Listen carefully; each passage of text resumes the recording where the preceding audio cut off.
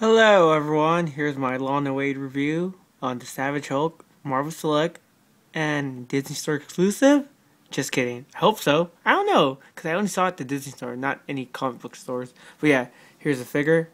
Here's like a full 360. And look at those big feet, man. Those are huge. Even though it's Hulk, so I don't know why I'm so surprised. Here's the back. What a ghetto review, huh? Here's the worn out pants and t-shirt. Nice detail, all wrinkly, some black wash. You guys already know what I'm talking about, I bet. There's this Frankenstein looking face. He looks like a big cutie too, with his nice cute ripped t-shirt.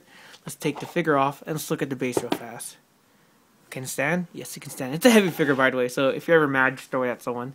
Here's the base. It's a pretty cool base. Looks like a beat up floor kind of style base, so you can pretty much add any kind of superhero on it to make it look cool. There's the base. And here is the figure. The figure is cool. Sculpt work great. Paint work great. Everything else great. The only thing that's bad about this figure is that the articulation is not really there. So you really just have that head swivel up and down. Not the grace going up and down too, by the way. This is how far it can look going up. This is how far it can look going down. Up, not the grace. Down, pretty decent, I guess. Has those big ball joint arms. Well, it is big because it is Hulk. It can pretty much go forward and back, in and out. It's pretty decent. Bicep swivel, single joint elbow, rotate at the wrist, no hinge. Oh, there he goes. Let's stand this guy back up. He does have a waist twist, so that's pretty nice.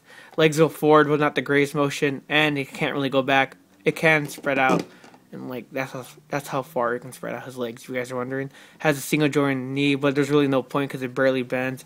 He does have an ankle hinge. It just goes up and down, not the greatest though, so there's really no point in that. So other than that, the figure's just great. He does have some nice veins in his body throughout the whole body, even though I just said body, so that doesn't really make sense at all too. But yeah, there's my review on Savage Hulk. He's a pretty cool figure, but don't expect too much articulation out of him. Yeah.